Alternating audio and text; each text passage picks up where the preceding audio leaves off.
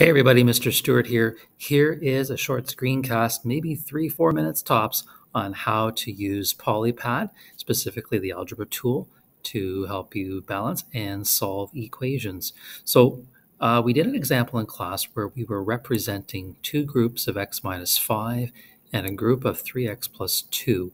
And we did that by modeling with algebra tiles. And that's what you can see below. And when you take two groups of x minus 5, what that does is it yields these two x's, okay, and then 10 unit tiles. That is 10 negative unit tiles. And then over here on the right-hand side, you can see 3x tiles and the two positive tiles, or positive unit tiles. So the question now is, how do I take that visual model, that representation of the groups, and how do I use it to solve this equation? Okay, so the thing with Polypad is that you can now use the balance scale tool, which is here. So we just drag that into place, and I don't need two of them, so I'll just delete that. Is to bring the balance into place and then bring your groups down. Okay, so take these groups, copy them. So essentially, just move those down onto the scale. And what happens is that your scale is going to be put out of balance.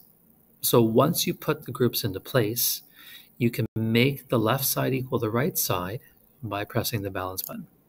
Okay, so now they're balanced, but we haven't solved. So now we need to solve. So notice that we have 2x tiles on the left and 3 on the right.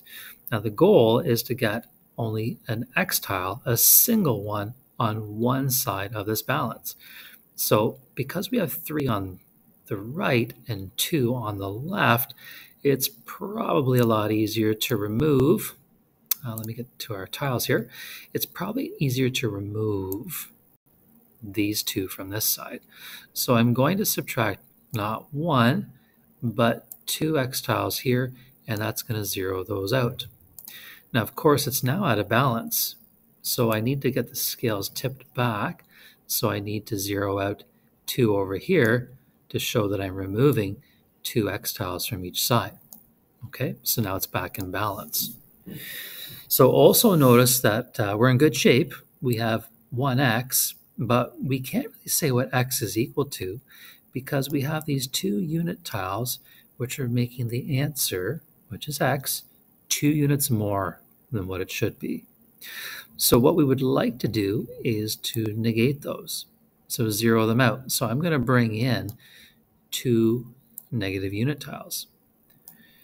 Now it throws everything out of balance, so what I do to one side, I must do to the other. So if I bring 2 more negative 1 tiles in,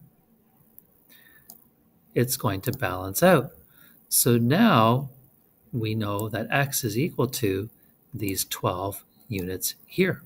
Okay, so therefore the answer is x equals negative 12. And that is how you use Polypad, specifically the algebra, as well as the balance scale tools, to both represent and solve equations.